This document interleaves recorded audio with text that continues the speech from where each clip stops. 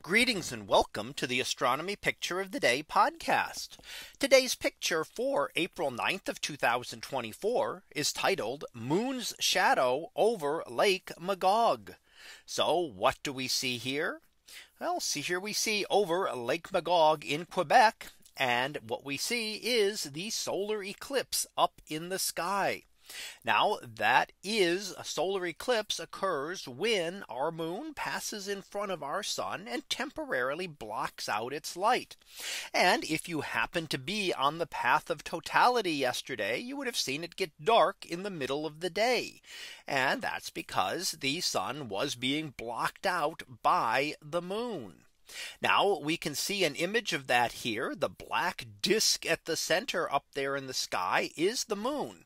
Now it doesn't look like the moon as we're used to it. It's the moon in new phase, meaning that the illuminated portion of the moon is pointing away from Earth toward the sun. And we're seeing the unilluminated portion of the moon. So that means we're not seeing anything lit of the moon, but it is passing directly in front of the sun and blocking out its light. Well, what is the rest of that material around it? Well, that is the corona or the atmosphere of the sun. And that is visible during a total eclipse. Now it's always there. The sun always has that atmosphere.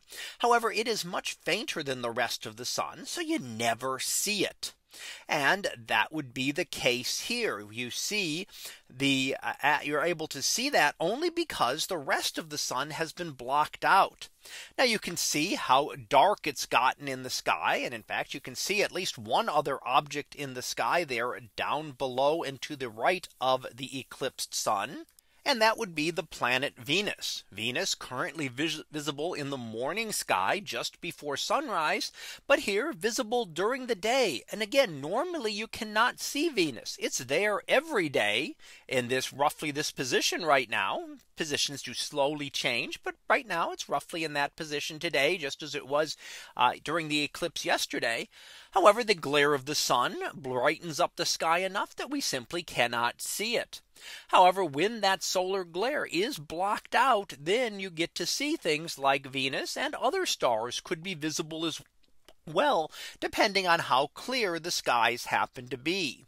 And here you see some clouds, but relatively clear and able to nicely view this eclipse.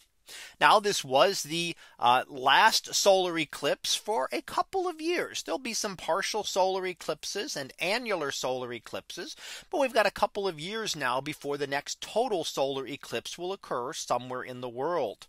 Now we do get eclipses every year of some kind or other. We might get solar eclipses or lunar eclipses, and it all depends on the cycles and the positioning of the sun, moon, and Earth. So when they're lined up, we can get that eclipse. And depending on where they're lined up and what time of year they happen to line up, and where relative to the moon cycles they all line up together, tells us what type of eclipse we will get. So there will be further eclipses coming. They do occur every single year. It just depends on where they happen to be visible on Earth. This one happened to go through Mexico and parts of the eastern US and up through Canada.